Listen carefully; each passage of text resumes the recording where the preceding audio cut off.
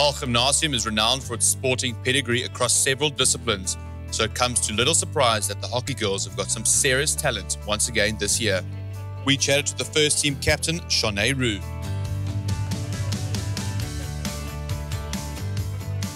Ek speel hockey van graad 1 af. Ons moes gekies het tussen hockey en netbal en ek het dadelik net 'n groot liefde vir hockey gehad en ja, dis al my 12de jaar wat ek hockey speel en ek het groot geword en my ma gehoor van hockey speel en vir haar partykeer gekyk want sy het vir die klub gespeel en ek probeer om 'n gesonde leefstyl te handhaaf en eet my eie kos in die oggende wanneer ek in die koshuis en ek moet naweke op my eie bietjie oefen omdat ons as 'n hockeyspeler vir 50 minute aan een moet kan hardloop.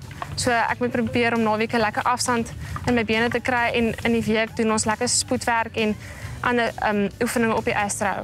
Wat ek doen, ek voel beslis baie druk op my partykeer, veral groot games soos weer interskole, want dit is tot die skool se naam wat ons dra en half ek moet die span lei en hulle regkry vir die game en ek moet seker maak almal se koppe is in die game en gefokus en so. So ja, dit is 'n baie groot druk wat op my skouers druk. My spesiale ding wat ek doen is ek sit my kapteinsband om my linkerbeen altyd en ek is gewoonlik stil voor die wedstryd en probeer maar fokus, maar dan doe ek my spanmaats motiveer en vir hulle ook lekker met hulle praat en hulle aan die gang kry dat hulle ook gefokus is. Ons span is oor die algemeen baie tight en close en ons motiveer mekaar baie en ons het 'n baie lewendige span, almal praat en lag en ons het spesiale team claps wat ons doen en ja, dingetjies wat ons skree voor 'n game en so en ons is almal sulke positiewe meisies en motiveer mekaar altyd op die baan. My bynaam is Wix. In ons skool werk dit so as jy graad 8 in die skool inkom dan gee jy hom 'n lady, dis nou jou graad 12 jou bynaam. En weet jy, sy het nie 'n rede gehad nie. Baie keer kry jy 'n rede, maar ek het nou nie 'n rede gehad nie. Na die Junievakansie het ons 'n groot toernooi, die Brothers toernooi in die Kaap. Ons speel by Hartleyvale en nog ander Astros daar in daai omgewing. En dit is altyd 'n groot inkoms, daar kom gewoonlik spanne van Australië ook speel en klomp skole hier in die omliggende gebiede. En dit is altyd 'n groot en lekker want daar's ook 'n finals en so jy kan groot medalje wen en so. My droom sal nogals wees om vir Suid-Afrika eendag te kan speel. Maar eers wil ek probeer om in die onder 18 Suid-Afrikaanse span ingesluit te word. The Gimmies girls netball team are often amongst the best in the country, but sadly won't be taking part in this year's national finals as it falls on the same weekend as Interschooler, where they will face rivals Paarl Girls High. We met up with the first team captain, Nielke Matthee.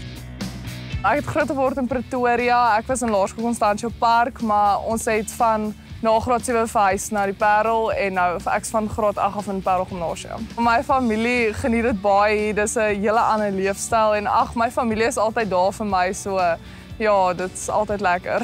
Ek speel al die afgelope 4 jaar in Paarl Gimnasium se eerste span van graad 9 af. Dit was 'n groot eer vir my gewees want ek was die jongste in die span en almal was matriek en ja, dit was nogal ek het baie opgekyk na die ander, maar op die einde dit mag gaan om saam te staan, maak nie saak wat jou ouderdom is nie.